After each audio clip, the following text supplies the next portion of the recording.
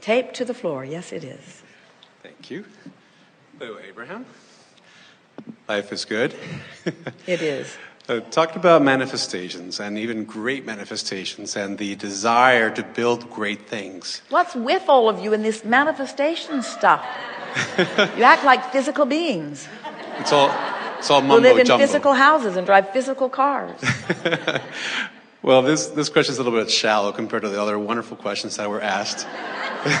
We've never heard one, and we certainly do not expect one from you. Okay. And I've always been very intrigued about what was the intent behind the great manifestation of the building of the pyramids in Egypt, specifically the ones in Giza. Why would they build them, and what was their purpose, and when? Well, the purpose of them was for the maintaining of physical bodies. In other words, they were built not just as a shrine, but as a tomb to protect those carcasses from the elements. Because the misguided pharaohs who decided to construct the pyramids believed that they were going to return to those bodies, and they wanted them to be in good shape when they got back. Okay. Now, the reason why I asked the question is because there's been some speculation that possibly they were machines for harnessing the energy of the earth and projecting energy beams. So it's kind of like the interest that I had into it. Well, not so much machines as in the same way that we've been talking all day here today, and scientists will be interested in this if they can leave the realm of fact and reality and come a little bit into the realm of fantasy and imagination. They will find some clues for harnessing energy. And we've been talking about it all day here today, that one who's connected to the stream is more powerful than millions who are not. You are harnessing. Your scientists today, while they are utilizing the power that they are terming electricity, they have not begun to understand it. They've not begun to understand it.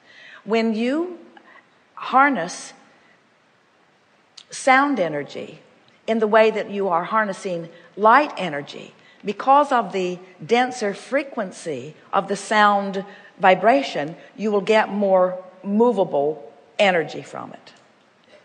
So it was about that.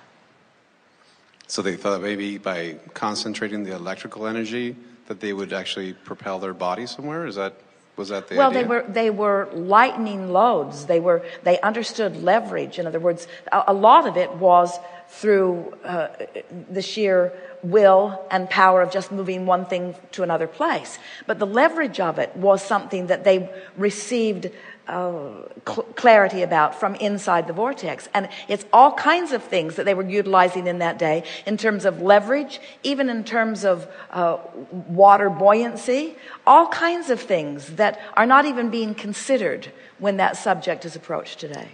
So having said that, when were they built? And by whom? By the civilization that was present at the time that those people who were put in the tomb was put in the tomb. In other words, it was that constituency. It was that. You see, it's an interesting thing because humans, while we talk about you being on the leading edge, we also want you to remember that you have been creating in this environment for a very long time. And while you are at your furthest extension of creativity, scientifically, you haven't even come close to catching up with some of the things that some were doing before. In other words, the true motion forward is in the spiritual intertwining. You have been more technologically advanced than you are today. Not spiritually, not harmonically, but technologically. Technologically. Okay, that confirms that. Now, can I move on to a deeper question? Okay, and thank you so much. That completely satisfies my question. The next one is a little bit deeper. It's about Well, now we get the point that you were making about the shallow question. Because while those tombs aren't shallow, they made sure. But in the sense that it's not really much for you to do much about. In other words, you have come forth in this time to explore what's around you in order to launch your rockets, in order to come into vibrational alignment with them. Got it. So the part about what you were asking before that we think is intriguing and really worth complimenting you on probing in that question about is that there are all kinds of things that those people of that time put into the vortex that humans have not allowed themselves to discover yet.